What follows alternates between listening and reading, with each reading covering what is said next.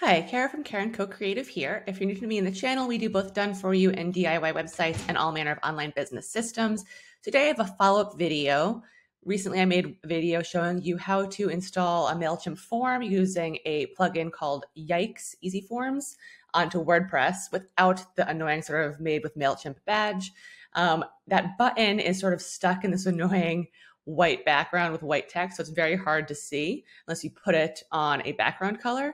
So I'm going to show you how to customize that button in this video. Let me take you over my shoulder. So this website, you see, this is the form, and it looks quite nice. The edit form does not show when you're not logged in, but it's a nice clean form, and it will match the rest of your site, which is really nice. It doesn't have that made with MailChimp badge.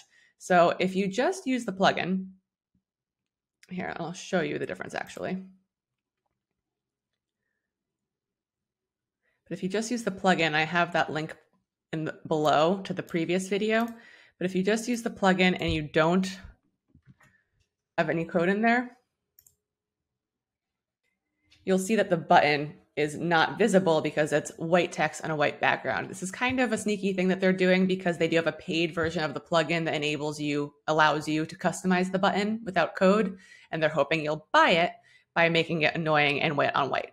But thankfully we have code to fix it. So the thing you need to do is copy and paste the code that's below this video.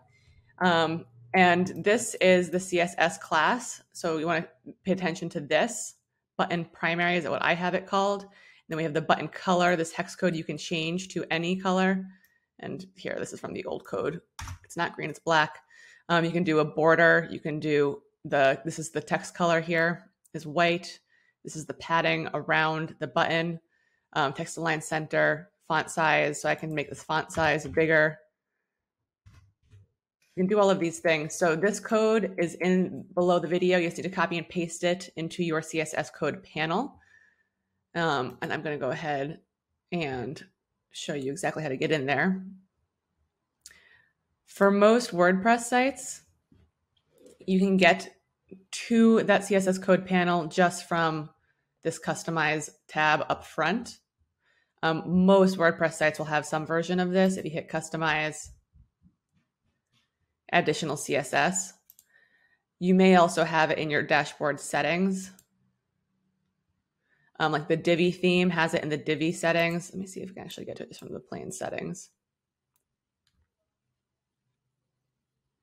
Yeah, so it's not going to be here.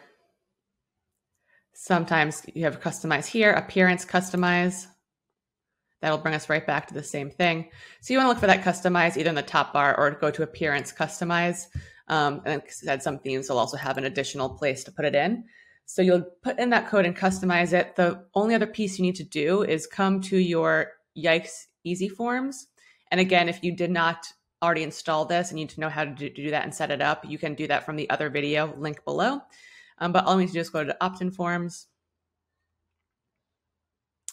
And so this is the form. So you want to go ahead and edit it. And then you'll remember that the code, and you can also reference below, my code has .btn-primary, and that is here. So that is the submit button classes. So this is basically giving this form a CSS class so that when we code over there, it knows what it's customizing. So this is what I've used. You can rename this anything else. Just make sure that whatever you put here, you put at the top of that code with a period in front of it. So here it's without the dot. Top of the code, it's .button primary. You can just have it called button if you want. And you can also write it out BUTTON instead of using the BTN. But you just want to put your CSS class here and then use that code. Make sure that this thing matches the top of that code and you're all set. So that's a super quick way to customize this button so you don't have to pay for the plugin.